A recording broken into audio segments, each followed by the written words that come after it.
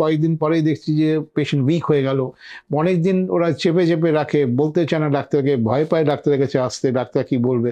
তো ব্লিডিং হতেই থাকে। তারপরে ওরা যেটা করে সেটা হচ্ছে যে কোনো একটা কোয়াকের কাছে চলে যায়, যে কোনো একটা ওষুধ টষুধ খেয়ে চাপাচাপি দেওয়ার, বা কেউ বলে ওখানে একটু অ্যাসিড দিয়ে পুড়িয়ে দিয়ে, এইসব নানা রকম মানে লোকাল দিয়ে এসব চলে। তারপরে যখন আর পারে না তখনই ওরা আমাদের কাছে সার্জনদের কাছে আসে, মানে যারা কোয়ালিফাইড ডাক্তার। নমস্কার, আমি ডক্টর কৌশিক ভট্টাচার্য। আমি হচ্ছি অ্যাসোসিয়েট প্রফেসর সার্জারি, মাতা গুজরি মেডিকেল কলেজ কিষানগঞ্জ। আর আমার নিজস্ব ক্লিনিক রয়েছে, সৃষ্টি cosmetic and general surgery clinic, শিলিগুড়িতে। আমি বেসিক্যালি জেনারেল প্র্যাকটিস আর গ্যাস্ট্রোলজি প্র্যাকটিস করি।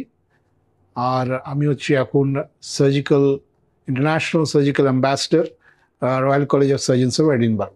আমার প্রায় 25-26 বছরের প্র্যাকটিস, আমার প্রায় 200-র উপরে পাবলিকেশনস আছে। প্লাস আমি নানা রকম কনফারেন্সে আমি হচ্ছে এডিটোরিয়াল বোর্ডেও রয়েছি ইন্ডিয়ান জেনারেল সার্জারিতে। আজকের বিষয় হবে আমাদের কথাবার্তার, যেটা আমাকে জানানো হয়েছে সেটা হচ্ছে যে পায়খানাতে রক্ত যাওয়া বা পাইলস বা কনস্টিপেশন, এইসব কেন, ওইগুলো কীভাবে কী করা যায়, সেটাই হচ্ছে আমাদের বিষয়। পাইলসটা হচ্ছে বেসিক্যালি মানুষের অনেকগুলো পায়খানার রাস্তার মধ্যে ভেন থাকে। সেই ভেনটা অনেক সময় কী হয়, যখন শক্ত পায়খানা হয়, বা যখন কেউ ডিহাইড্রেশন হয়, বা যখন কেউ ঠিক অনেক জল খায় না, বা পায়খানাতে প্রচুর মাত্রায় ননভেজ নেয়, যে ভেজিটেবল কিছুই থাকে না বা ফ্রুটস কিছু থাকে না, তখন হয় কি পায়খানাটা আস্তে আস্তে শক্ত হতে থাকে। সে সময় আস্তে আস্তে কী হয়, ওই ভেনগুলো আস্তে আস্তে যখনই পায়খানা চাপ দেওয়া হয়, ভেনটা আস্তে আস্তে নিচের দিকে নামতে থাকে, যেটাকে উপরে থাকা উচিত। নামতে নামতে একটা সময় এমন চলে আসে যখন ওই ভেনগুলো পায়খানার রাস্তার বাইরে চলে আসে, যেটাকে আমরা বলি প্রোলাপসড হিমোরয়েডস অর গ্রেড 4 হিমোরয়েডস। তো তার মানে তখন যেটা প্রবলেম যেটা হয় সেটা হচ্ছে যে পায়খানাতে আস্তে আস্তে ব্লিডিং শুরু হতে দেয়। তারপরে এক সময় এমন আসে যে প্রচুর ব্লিডিং হয়, পেশেন্ট উইক হয়ে যায়, পেশেন্ট একটা অ্যানিমিয়া হয়ে যায়, পেশেন্ট পায়খানা করতে ভয় পায়, কেন কি ওর মনে হয় যে পায়খানা গেলেই রক্ত যাবে, তো সে এনে চেপে রাখতে চায় পায়খানাটা। তো এরকম নানা রকম প্রবলেম আমরা দেখি যখন আমরা পাইলসের পেশেন্ট দেখি। গ্রেড 1 হচ্ছে যে যেটা একদম সামান্য, মানে যেটা বোঝাই যায় না। গ্রেড 2 হচ্ছে যে আমরা আস্তে আস্তে ওটা বাড়ছে, নিচের একটা পায়খানার রাস্তার ভিতরে দেখা যাচ্ছে, কিন্তু এখনো পুরোটা বেরোয়নি। গ্রেড 3 হচ্ছে ওটা বেরিয়ে গেছে, কিন্তু হাত দিয়ে আমরা আবার ঢুকিয়ে দিতে পারি, মানে একটুখানি বেরিয়েছে, ওটা আঙুল দিয়ে একটু চাপ দিলে ভিতরে ঢুকে গেল, পেশেন্ট ঠিক হয়ে গেল। সেটা হচ্ছে গ্রেড 3। আর গ্রেড 4 হচ্ছে, সেটা হচ্ছে যে একদম গ্রেড 4 হিমোরেজ, মানে হচ্ছে প্রোলাপসড হিমোরেজ, মানে পুরো পাইলসটাই বাইরে চলে এসছে। এবার ওটা আঙুল দিয়ে বা কোনোভাবেই ওটা ভিতরে ঢোকা জানা যাচ্ছে না, মানে this is a serious condition, যেখানে ওই পায়খানার মানে পুরো বিয়েরটাই পাইলসগুলো 3টে পাইলস হয়, 3 জায়গা বাড়ে, 3, 7 and 11 o'clock পজিশন। তো 3টেই বেরিয়ে আসলো, আর ওটা প্রচণ্ড ব্লিডিং শুরু হয়ে গেল, বা পেশেন্ট কোনোভাবেই আর ওটা ভিতরে ঢোকানো যাচ্ছে না, সেটাকে আমরা বলি grade 4, which is definitely an emergency. যেটা মেইন আমাদের এখন এই কারেন্ট জেনারেশন আমরা যেটা দেখি সেটা হচ্ছে যে দ্য লাইফস্টাইল চেঞ্জেস, মানে যেটা আমাদের প্রেজেন্ট লাইফস্টাইল। ফর এক্সাম্পল আমরা দেখি যে যারা প্রচুর এই ফাস্ট ফুড টাইপের জিনিস খাচ্ছেন, বা লেট খাওয়ার হচ্ছে, বা প্রচুর ননভেজ বা পার্টি স্মোক ফুডস, যেটা মানে তেলে ভাজা জিনিস, আমরা দেখি ওই সব পেশেন্টদের ডেফিনেটলি বেশি হয়। আর তারা কোনো রকম ফ্রুটস বা জলও খুব একটা খায় না, বা এই যে মানে হ্যাবিট, মানে আমরা প্রত্যেক দিন পার্টিতে যাচ্ছি, বা উল্টো পাল্টা খাচ্ছি, বা ওই বাইরের হোটেলে খাওয়া খাচ্ছি, কোনো রকম ফলও খাই না, কোনো রকম ফ্রুটস খাই না, বা কোনো রকম গ্রিন ভেজিটেবলস, যারা বলে গ্রিন ভেজিটেবল, কারণ green vegetables is a very important thing, কোনো রকম আমরা গ্রিন ভেজিটেবলস খাই না। এইগুলো সবগুলোই আলটিমেটলি এফেক্ট করছে আমাদের লাইফস্টাইলে আর পাইলস হতে।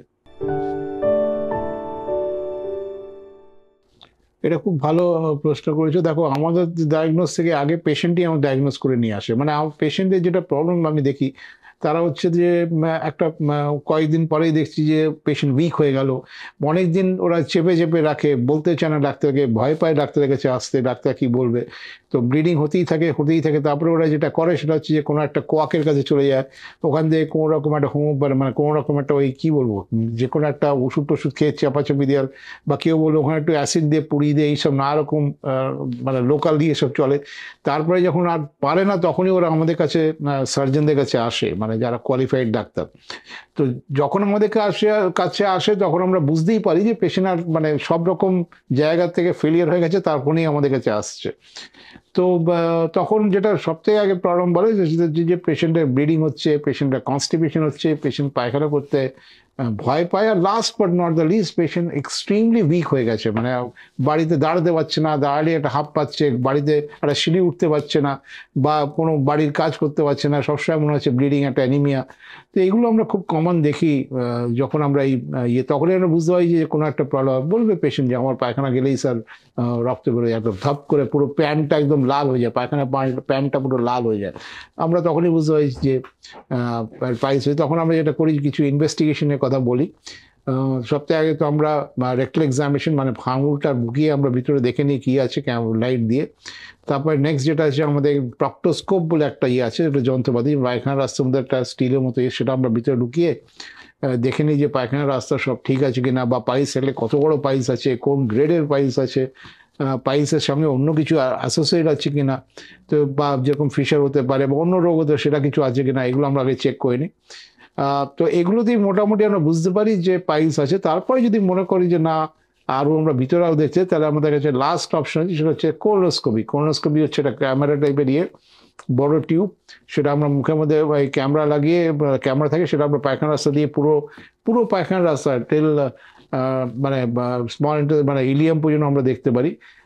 টোটাল ব্যাপারটা আমরা দেখে আমরা তখন বুঝতে পারি যে কী প্রবলেম আছে। তো diagnosis basically by rectal examination, মানে নিজে একটা ক্লিনিক্যালি পায়খানা রাস্তাটা টর্চ দিয়ে দেখা, সেকেন্ড বাই প্রক্টোস্কোপ। মোটামুটি এই দুটোতেই বোঝা যায় যে কিছু আছে কি নেই।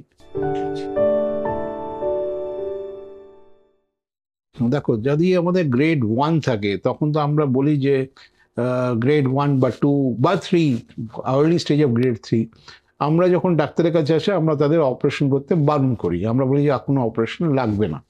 আমরা যেটা বলি সেটা হচ্ছে আগে আমরা কনজারভেটিভ ম্যানেজমেন্ট, মানে এখনো অপারেশন করার দরকার নেই, কিন্তু যেটা তোমাকে করতে হবে সেটা রেগুলারলি করতে হবে। এরকম না যে আজকে করলাম কালকে ভুলে গেলাম, কোনো চাকরির বিয়েতে বা পরশুদিন টাইম পেলাম না, ওরকম যেন না হয়। যেটা করতে হবে রেগুলার করতে হবে, সিস্টেম্যাটিকলি করতে হবে, প্লাস টাইমলি করতে হবে। এরকম না যে আজকে 10 মিনিট করলাম কালকে 2 মিনিট করলাম, ওরকম না। তো যখন গ্রেড 1, গ্রেড 2, গ্রেড 3 পর্যন্ত আমরা বলি, সেটা হচ্ছে যে বাড়িতে গিয়ে বড় একটা গামলা নিতে, টাব যেটা বলি আমরা, গামলা নিয়ে তারপর ওর মধ্যে গরম জল যতখানি ও সহ্য করতে পারে। এবার গরম জলটা পুরো ভরে ওটার মধ্যে আমি যেটা বলি সেটা হচ্ছে পায়খানার রাস্তাটা পিছনটা জলের মধ্যে ডুবিয়ে 15 মিনিট করে বসে থাকতে, যতক্ষণ না জলটা ঠান্ডা হয়ে যাচ্ছে। এটাকে আমাদের মেডিকেল টার্মসে বলা হয় সিজ বাথ। তো বড় গামলা গরম জল, জলের মধ্যে কিচ্ছু দেওয়ার দরকার নেই। লোকরা বলে যে বিটারিন দেবো, আমি বলি কিচ্ছু না দিতে, জাস্ট গরম জল, প্লেন সিম্পল গরম জল, যতখানি জল গরম সহ্য করতে পারে, পেছনটা ডুবিয়ে যতক্ষণ না জলটা ঠান্ডা হয়ে যাচ্ছে ততক্ষণ উনি বসে থাকবে। তো এই সিজ বাথ টুয়াইস ডেইলি, মানে 2বার করে করতে হবে। যদি চাকরির লোক থাকে, মানে যে ডেলি জবে যায় 8টা থেকে 5টা কাজ করে, তাহলে যাওয়ার আগে একবার করবে, বাড়িতে এসে একবার করবে, মানে টুয়াইস এ ডে, 2বার করতে হবে, সকাল বিকেল। তো এটাতে কোনো পয়সা খরচা হয় না, কোনো ইয়ে নেই, জাস্ট গরম জল আর কিচ্ছু না, গরম জলের মধ্যে বসা। This is the most important treatment, মানে এটা হচ্ছে সব থেকে বড় ইম্পর্ট্যান্ট ট্রিটমেন্ট, সিজবাত করতেই হবে। কিন্তু আমার প্র্যাকটিস আমি যেটা বুঝতে পারি সেটা হচ্ছে যে লোকরা যত রাজ্যের ওষুধ টষুধ আমরা লিখি সেগুলো সব খায়, কিন্তু এটাই করতে পারেন চায় না, মানে মনে হয় যে দূর এটা কী হবে, এটাতে, কারণ এটাতে কোনো খরচাই নেই। তো যেটা আমরা আমাদের মানে বিগত আমি এত বছর ধরে প্র্যাকটিস করে দেখি, সে বলে আমি যত দামেরই ওষুধ কিনি সব ওষুধ কিনে নেবে, কিন্তু যেটা ফ্রিতে করা সেটা করবে না। বাড়িতে মনে হয় যে এটা না করলেও হবে, এরকম, কারণ ওটাতে কোনো খরচা নেই। তো আমি এটা সবাইকে বলবো যারা আপনাদের প্রোগ্রাম দেখছে যে প্লিজ ডু নট ডিসকন্টিনিউ সিজবাত, কারণ কি সিজবাত হচ্ছে সব থেকে ইম্পর্টেন্ট জিনিস, আর ওটা সব থেকে রেগুলারলি করতে হবে, 2বার করে সিজবাত ডেফিনেটলি করতে হবে। তাছাড়া যেটা আমরা বলি সেটা হচ্ছে যে অনেক সময় আমরা স্টুল সফটনার দিই, স্টুল সফটনার মানে পায়খানাটা সফট হবে। নানা রকম আমাদের ওষুধ আছে যেটাতে 2 চামচ বা 3 চামচ রাত্রিবেলা শোয়ার আগে খেলে আপনার পায়খানাটা সফট হবে। দ্য আইডিয়া ইজ যে শক্ত পায়খানা যেন ওই পাইলসের জায়গায় ধাক্কা না মারে, মানে যদি সফট হয় তাহলে আরাম করে বেরিয়ে যাবে, তাহলে ওই পাইলসটা হিল করতে ইজি হবে। কিন্তু যদি শক্ত পায়খানা হয় সেটা গিয়ে ওখানে ধাক্কা মারলে আবার থেকে ব্লিডিং হবে। তো সেই জন্য আমরা অনেক সময় ওই স্টুল সফটনার দিই। তারপরে কিছু লোকাল অয়েন্টমেন্ট আছে যেটা আমরা বলি ইউজ করতে, সবগুলি হচ্ছে পেন কিলার্স, ওই লোকাল যেটা ইউজ হয়। তো সেরকম সামান্য অয়েন্টমেন্ট আছে। কিন্তু আগের আর next important thing is diet. আমরা স্ট্রিক্টলি অ্যাভয়েড করি কোনো রকম ননভেজ যেন না খায়, টাইমলি খেতে হবে with high fibre diet. Fibre diet মানে যে খাবারে প্রচুর ফাইবার থাকবে, মানে green vegetables, leafy green vegetable, শাক, বাড়িতে যেন কোনো না কোনো শাক ডেলি হয়। আজকে এই শাক হলো, কালকে পালং শাক হলো, পরশুদিন অন্য শাক হলো। তো there should B a variety of green vegetables যেটা রেগুলারলি খেতে হবে। ননভেজ কাট ডাউন করতে হবে, ননভেজ বা পার্টি বা স্পাইসি ফুড যেটা হয় সেগুলোকে কাট ডাউন করতে হবে। সেটা কোনো রকমই যেন না নেওয়া হয় যতদিন না আলসারটা ঠিক, পাইলসটা ঠিক হচ্ছে বা ব্লিডিং যতক্ষণ না কমছে। তো আমি স্ট্রিক্টলি বলবো যে লাইফস্টাইল চেঞ্জ করতে, take lot of green vegetables and lot of fruits, মানে কোনো রকম ডেলি যেন বাড়িতে রাত্রিবেলা ফ্রুটস থাকে, যাতে again the same thing, fruits also has lot of fibre. তো হাই ফাইবার ডায়েট, আমাদের ফাইবারটা বাড়াতে হবে, যার জন্য আমরা এইসব ফ্রুটসের কথা বলি বা গ্রিন ভেজিটেবলসের কথা বলি। তো এটা নেক্সট হচ্ছে diet. Diet has to be very very strictly monitored, এটা আপনাদের করতে হবে। তো মোটামুটি আমার মনে হয় যে যদি ঠিক থাকে তাহলে আমরা দেখি যে এইসব সামান্য সিস বাথ, স্টুল সফটনার, স্টুল, তারপরে এই local ointment plus diet control করলে মোটামুটি আমি দেখি যে 60 to 70% পেশেন্ট ঠিক হয়ে যায়, তাদের অপারেশনের দিকে এগোতে হয় না। তারা নিজেরাই এসে বলে ডাক্তারবাবু আমরা ভালো আছি। তখন আমি বলি যে ওটা বন্ধ করো না, সিসবারটা ওটা চালাতে থাকো, আর স্টুল সফটনার যদি দিতে চাও তো আমরা ওটাতেই কন্টিনিউ করি। তো সেই 60 to 70% কোনোভাবেই আমরা দেখি যে অপারেশন দিকে যেতে হয় না, তারা এমনি ঠিক হয়ে যায়। রেস্ট ওই যে 10 to 20% যারা গ্রেড 4-এ চলে গেছে তাদের কাছে আমাদের কাছে কোনো অপশন থাকে না, তাদেরকে আমরা বলি যে অপারেশন লাগবে, কারণ কি এরকম বারবার ব্লিডিং হওয়া খুব একটা ভালো জিনিস না। তখন আমরা ওদেরকে প্রিপেয়ার করি ফর সার্জারি, তারপরে আমরা ওই সার্জারি করে ওই পাইলসগুলো বের করে দিই। দেখুন, যদি সার্জারির কথা বলুন, সব থেকে বেস্ট সার্জারি হচ্ছে যদি গ্রেড 4 থাকে তাহলে আমরা মডেল যেটা ওপেন হিমোরয়েডেক্টমি যেটা বলি, ওই হিমোরয়েড ডেফিনেটলি আমরা হিমোরয়েডেক্টমি মানে জাস্ট ছোট্ট ইয়ে করে আমরা ওই 3টে হিমোরয়েড যেটা ভেন্স যেটা ডাইরেক্ট হয়ে গেছে আমরা ওটা বের করে দিই। Till now that is the best treatment for grade 4, মানে এর মধ্যে কোনো অল্টারনেটিভ নেই। আর আমি আপনাদের দর্শককে কিছু বলতেও বা চাইবো না যে উল্টোপাল্টা কিছু একটা ইয়ে। তো there has been no doubt that grade 4 যদি থাকে আর যদি কোনো ভালো সার্জন থাকে সে ডেফিনেটলি অপারেশন হলে পেশেন্টটাকে ভালো করে দিতে হবে। নাও দেয়ার আর ফিউ লেটেস্ট ইনোভেশন মানে মার্কেটে এসছে কিন্তু তাদের এখনো ট্রায়াল হচ্ছে, তাদের আমরা এখন পর্যন্ত ঠিক করে মানে জানি না যে তারা কতখানি সাকসেসফুল। খুব একটা পেপার্স নেই তাদের উপরে, বা খুব একটা মানে আমাদের যে রিসার্চ আছে সেরকম রিসার্চ নেই। কিন্তু যা হয় যখনই মার্কেটে কোনো নতুন জিনিস আছে একটা গিমিক শুরু হয়ে যায়, সব মার্কেটের কোম্পানিগুলো তাদেরকে প্রমোট করতে শুরু করে দেয়, তাদের সব মিডিয়া ইয়ে হয়ে যায় যে এটাই বেস্ট। আর লোকরাও তখন মনে হয় যে হ্যাঁ একটা নতুন টেকনোলজি, এটাই নিশ্চয়ই ভালো হবে। Actually it's not like that.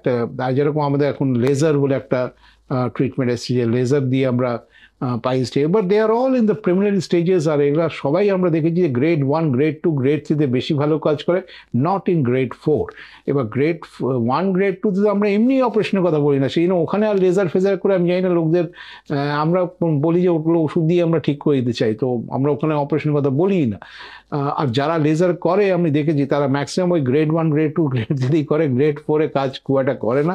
সেটা I will not be advocating laser treatment for হিমোরয়েডস at the present moment. ভবিষ্যতে রিসার্চ হলে ভালো রেজাল্ট পেলে আমরা ডেফিনেটলি বলবো।